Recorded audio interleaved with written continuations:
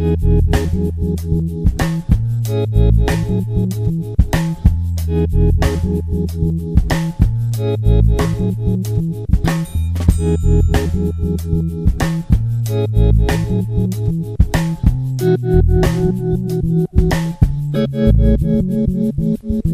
initial thing was the growth and the popularity of this really becoming a great tourist attraction in the Caribbean.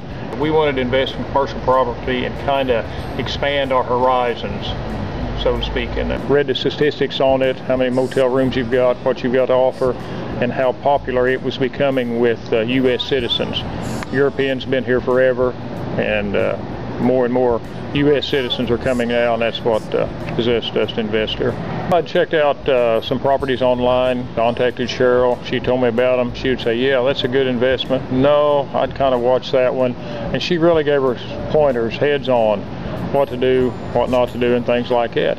And we really relied on her and her expertise to guide us through that, and relatively easy. You know, really dealing long distance or through the computer on email was fairly simple. And Cheryl made the paperwork simple, and actually there was less haggling and things like that to deal with than there is when you just deal with a realtor heads-on. Cheryl seemed to answer all of our questions, and we checked her background. It was great.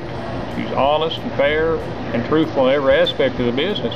And really, it was her expertise in that field that persuaded us to invest in the DR. Why did you decide to buy a two-bedroom apartment here in El Dorado? I mean, how did that decision come about? Actually, it just felt right. Whenever I seen it and walked into it, I just felt like home, like I could live here. I think it's super. I think it's great.